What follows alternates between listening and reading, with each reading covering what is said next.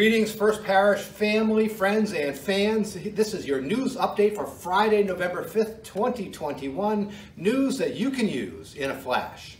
Well, it is that time of year when we do our favorite thing, when we turn the clocks back. We get an extra hour of sleep on Saturday evening into Sunday morning, so that means you can come to worship fully refreshed with an extra hour of sleep. And don't forget to change your clocks back, because if you don't, then you will come to worship an hour early and you can spend bonus time with me. Yeah, you don't want that, do you? So turn your clocks back and then do join us for worship at 10 o'clock on Sunday morning here for worship. This is the week that we are celebrating All Saints Sunday. And so we will be remembering those members of our church family that we have lost in the past year. It is also a Sunday when we will be gathering to celebrate communion with one another as we gather for the Lord's Supper. And so if you're going to be worshiping at home, be sure to prepare your worship elements so you can join us in that time of celebration. And if you're going to come here, if you don't feel comfortable with the elements that we provide, feel free to bring your own.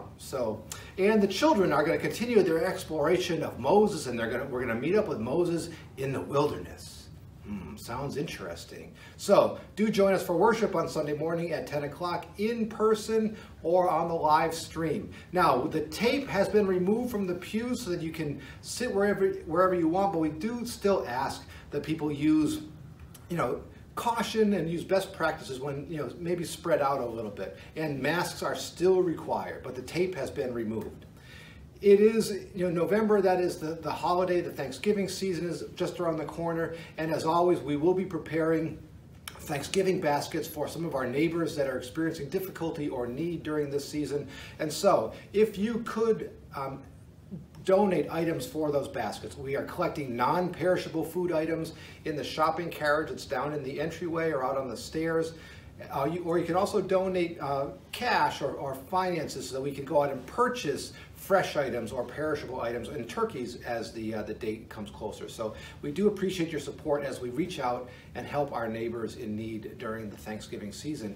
And right after Thanksgiving, of course, comes the Christmas season. And so our Christmas pageant is going to be on Sunday, December 12th. We are really hoping for an in-person pageant this year. If your children or your grandchildren would like to participate in the pageant, you can contact Chris Gallison here at the church. We also have sign-up forms in the church office, and they will be up on the church website soon. So, in-person Christmas pageant, December 12th.